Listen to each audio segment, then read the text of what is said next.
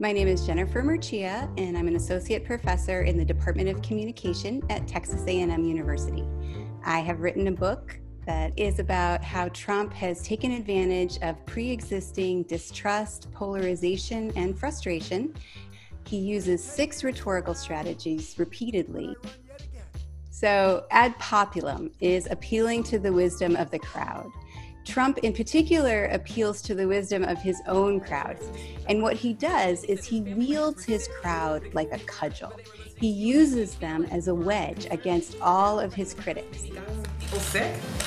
And a lot of people love Trump, right? A lot of people love me. Ad baculum is threats of force or intimidation. Trump is constantly threatening to exert force, whether it's over the media, threatening them with libel, or threatening to sue them. If a city or state refuses to take the actions that are necessary to defend the life and property of their residents, then I will deploy the United States military and quickly solve the problem for them. American exceptionalism is usually thought of as America's unique role in the world. America is just different, and because of that, we have certain obligations to the world community, and we are at our best when we live up to those obligations. For Trump, however, American exceptionalism is America winning, plain and simple. And he considers himself to be the best example of America winningness. Here in this clip, you'll see Trump crowing about how America is winning. We're winning all over, despite all evidence to the contrary. When I spoke at this forum 2 years ago, I told you that we had launched the great American comeback. Today, I'm proud to declare that the United States is in the midst of an economic boom, the likes of which the world has never seen before. Paralipsis is one of Trump's favorite rhetorical strategies because it allows him to say 2 things at once, which means that you can't hold him accountable for what he said. Colloquially, paralipsis is, I'm not saying, I'm just saying.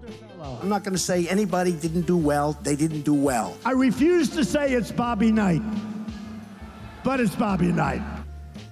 Now, I won't say it was because of me, but it was. Reification is treating people like objects. Typically, it's a part of war rhetoric. So presidents and leaders throughout the world and throughout history treat people as less than human, and that prepares a nation to go to war with them.